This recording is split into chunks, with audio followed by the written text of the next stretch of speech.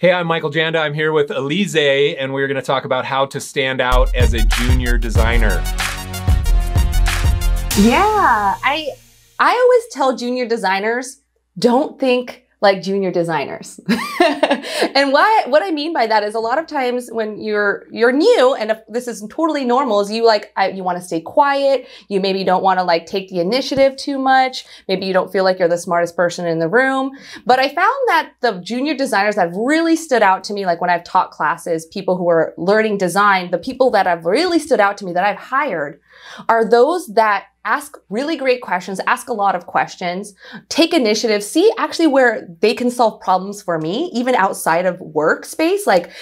How can they help me in the classroom or help me at any point? They're problem solvers. And when I see people take that initiative, I get really excited to hire those types of people, because it means that I'm not just going to be it doesn't mean that I'm just going to be giving them a lot of work and a lot of help and a lot of my time. It means that it's a lot more transactional. They're actually giving a lot to me as well and providing a lot of value. And the more value you provide to a potential employer, the more hireable you are going to be and the more you're going to stand out. And as far as people ask me, how do I stand out on my portfolio? I always say that I want to know a little bit about who you are. Yes, the work is great and that's very important, but I also want to know what makes you uniquely different? What are you interested in? I like to, drink this certain type of beer, and I love Indian buffet, and I like to play volleyball on weekends. That's what makes you interesting and someone that I maybe want to actually work with and be around on a day-to-day basis. So that could be through imagery you have in your About Me section. That could be showing some of your social media posts and something like that. Just have a glimpse into your personality. And then the other thing is for case studies, a lot of times when I read a case study, a UX case study, it's just artifact after artifact after artifact and a lot of content. And I'm only going to look at a case study for 1 or 2 minutes. So you really have to be a good storyteller.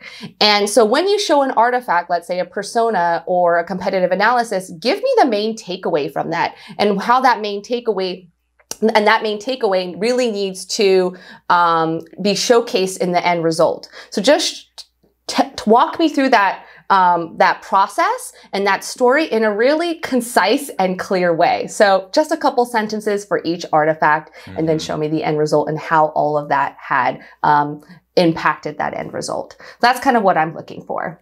Yeah, it's good. I'll tell you the story of the greatest junior designer that I ever hired. He was my 3rd or 4th employee.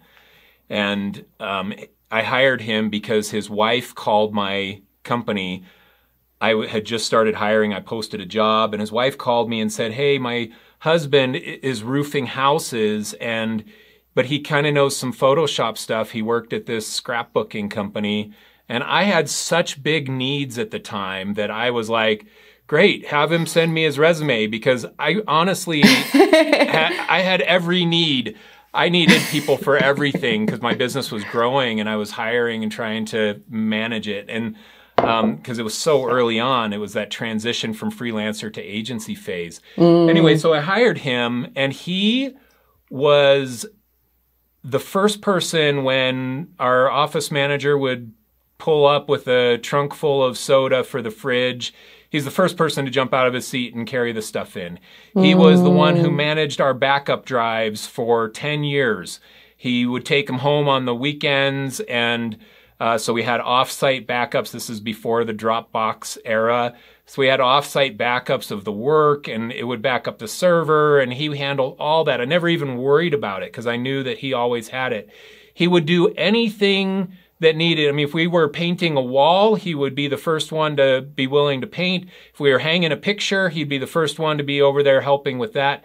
And he became invaluable just on these kind of intangible things, these helpful attitude things. He became invaluable. Now, the benefit to him is that he also was super ambitious and productive in design, and was just a sponge of knowledge, asking the right questions, like you said, where he grew in his design and production abilities by leaps and bounds over the decade that we worked together at my agency. But you can look out. So how to stand out as a junior designer in this conversation, that's the topic here. Look outside of just design and look for ways to solve other problems at the business that are beyond just the design things, because perhaps your design capability and experience isn't up at that super mega level yet. You need to become invaluable in other ways to the business that you're working at. Yeah, totally.